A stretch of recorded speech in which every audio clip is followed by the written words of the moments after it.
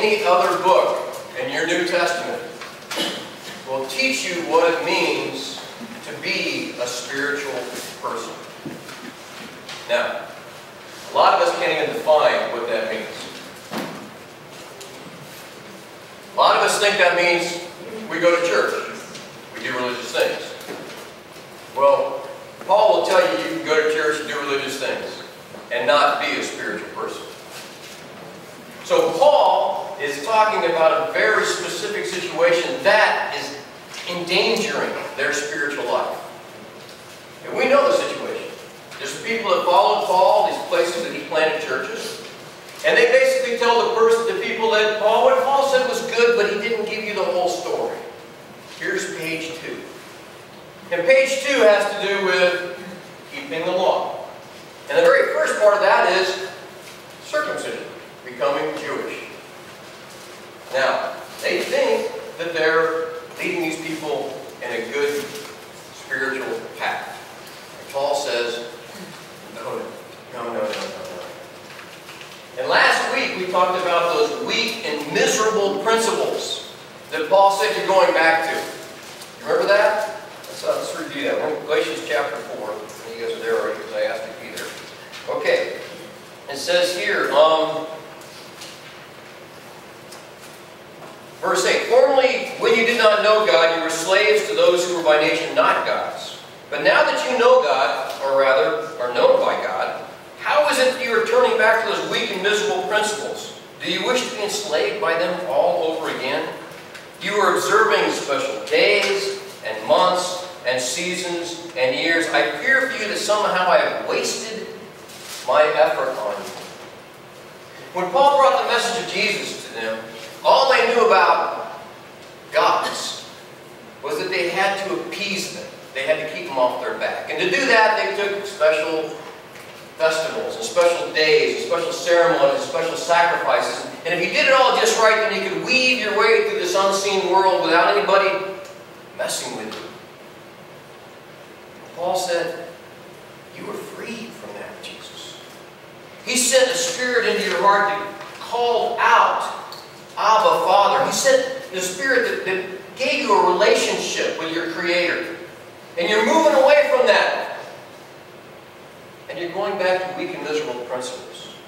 Now, he says, I plead with you, brothers, become like me, for I became like you. You have done me no wrong. And as you know, it was because of an illness that I first preached the gospel to you. Even though my illness was a trial to you, you did not treat me with contempt or scorn. Instead, you welcomed me as if I were an angel of God, as if I were Jesus, Christ Jesus himself. What has happened to all your joy? I can testify that if you could have done so, you would have torn out your eyes and given them to me. Have I now become your enemy? By telling you the truth. Paul was the first one that ever spoke to them about Jesus and told them the good news that the Creator of all the universe, the only God there is, loved them so much that He came to earth and became flesh. And He died for them so they could have a relationship. So you can know what God's nature is like by looking at Jesus. And so that you can have the Spirit that cries out in that relationship. Dad. He said, all right, I didn't even plan to be there. I was there because of an illness. And then he says this weird thing about eyes. Did you notice that? He said, I know that it was a trial to you, but you guys would have torn out your own eyes and given them to me. Paul had trouble with his eyes. He did. You know, during his conversion on the road to Damascus, and then he was blinded, and then when Ananias came to him and some scales fell off his eyes and he could see, but he still had problems with his eyes. And if you look in his letters, you'll see evidence of that. He'll say things at the end like, I, Paul, am writing this in my own hand. See how large I write? Okay, why do people write large? Because they can't see very well. He said, I was there and I was preaching to you and I was having some serious trouble. And it could have been something that really put you off. But it didn't. He said, you treated me like I was an angel, somebody, the messenger from God, or Jesus himself. You were so full of joy about the message. We were so close. You were so excited about me. What happened? What happened? What changed all that? Where did your joy go? Now when they think of Paul, they're going, oh yeah, Paul. Yeah, Paul. Yeah, he didn't teach me about circumcision. He didn't teach me about the law. Yeah, you know, he got me going with this. Yeah, Paul. Yeah, Paul. He said, man, have I become your enemy? Have I become somebody that is causing you ill because I told you the truth?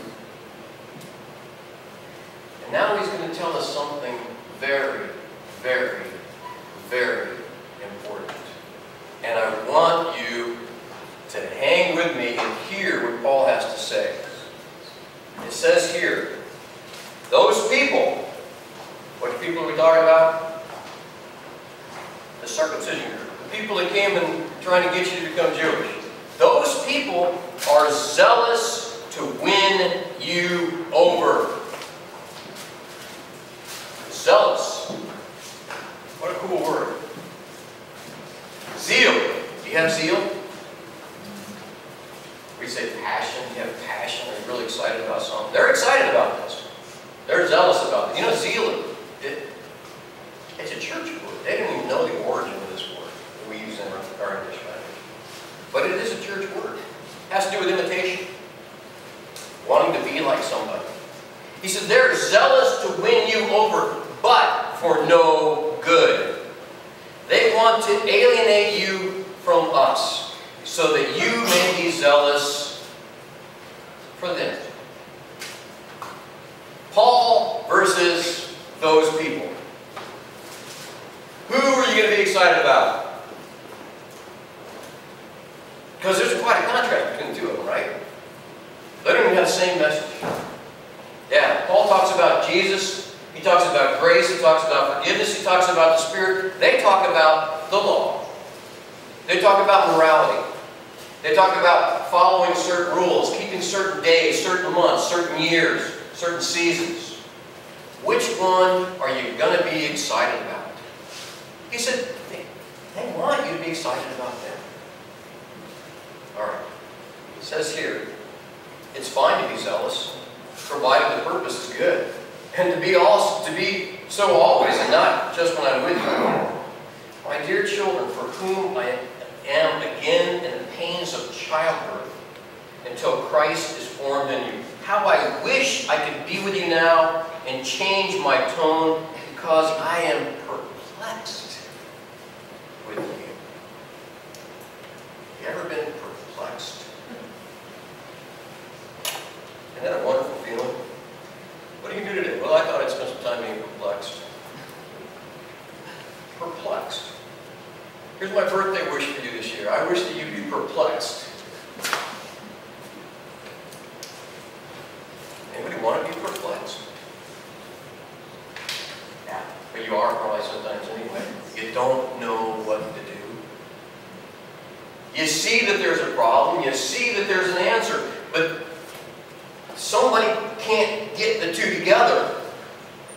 And so you're perplexed. You see behavior in someone's life that's hurting them, that's causing them spiritual ruin. And you try to help them, but you can't because they don't want to hear it, and you are perplexed. What do I do? And Paul said, you know, this is like going through childbirth. I'm in pain about this issue. And here's what's going on. There are some religious leaders who want you to follow them. The title of this section, The Power of Religious Leaders. Because it's a really scary topic. But it is something that can ruin you spiritually. If you want to mess up somebody's life spiritually, you get them excited about some religious leader. That's it. You get them to hold up one man over everybody else.